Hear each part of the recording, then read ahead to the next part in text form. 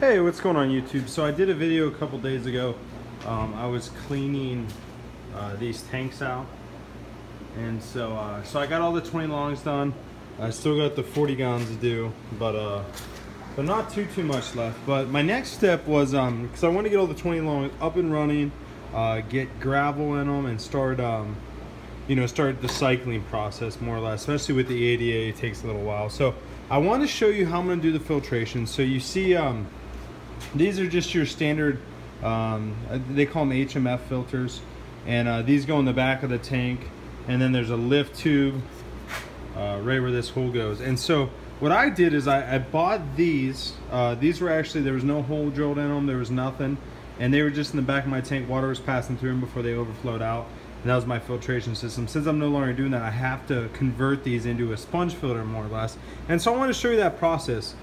So first of all, I order these from a wholesaler. They just come in bulk foam.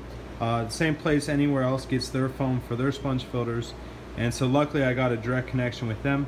And so I call in, I get these custom made to the size that I want them. And then next thing is getting a hole in there. So I'm using 3/4 inch pipe. So I had to drill a 3/4 inch hole. So this is what I did. This is, again, my buddy Mark came up with this stuff. So I can't take all the credit, but I will use it. So this is just a 3/4 inch metal conduit for running electrical wire. And then what he did is he soldered on a socket. And then the socket fitting goes right into your drill. Sorry, I got a bunch of crap in my way.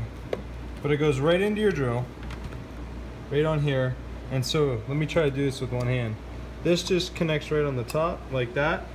And then you drill it in. And then what we did is we grinded this out so it's nice. It's not really sharp, but it's it's got a nice little thin edge to it. And so from here we set these down. I actually drill 4 at a time. It makes it a little bit easier, but it's hard doing this with one hand, I'm not gonna lie. So we put it down, I put the drill up, I hold it on there, and this puppy just drills right through like butter. I mean, it's super simple. And so we got that. So I drilled the holes, and that's how I got the holes. And so the next thing is the lift tubes. So we're using 3/4 inch thin wall. It's just standard PVC. You definitely need an air stone. I like using air stones. And so what we did is we have it's a self tapper, and it makes the hole bigger the farther you put it in. I forget the actual name of the bit, but you drill these holes to the perfect size. You can even get a drill bit that's the perfect size for these. We slip the airline tubing down through there, and it connects to the little diffuser. And so then from there we put a here, let me get this all done up, I'm sorry.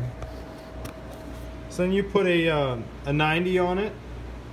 No big deal. You just go to the Lowe's or Home Depot or Menards and get 3/4 inch 90s. And then I got these guys. What I did is I cut these guys so there's a 45-degree angle, a nice little 45-degree angle. I just did it for cosmetics. I don't know if it plays any effect. I don't think it does. And then the final product is gonna look like this. Okay, and then you just pass it right through the foam, and then this is what the final product looks like. I got a couple of them up and running for you. So as you can see, there's actually really good water flow, and this isn't even with the air all the way up. This one's down a little bit. This one's really down, and it's just a nice constant flow. Let me get it from this angle. You guys can really see how fast it's coming out. But so far I got 4 of them working, and they look great. Let me show you them from behind so you guys really understand. Sorry, it's tough getting back here. It's a tight squeeze. So this is what they look like from behind. Again, they're just pushed through. This goes down. You want to get it close to the bottom. Give it like an inch or 2, and that way that it's sucking water from the bottom up, so that it's getting the full circulation of the tank. Because it's shooting out up high. It's shooting the water out up high. So then if you pull water from the bottom, it's constantly going back and forth, and you're getting a good air exchange as well. And then I just got them going up into my air system, my air line. And I started labeling the tanks because before it was a pain in the butt. So I got all the tanks labeled so I know which airflow I'm adjusting. And And that's pretty much it. All in all, this whole project, and if you guys want a more detailed video, let me know. I just want to give you guys a brief rundown.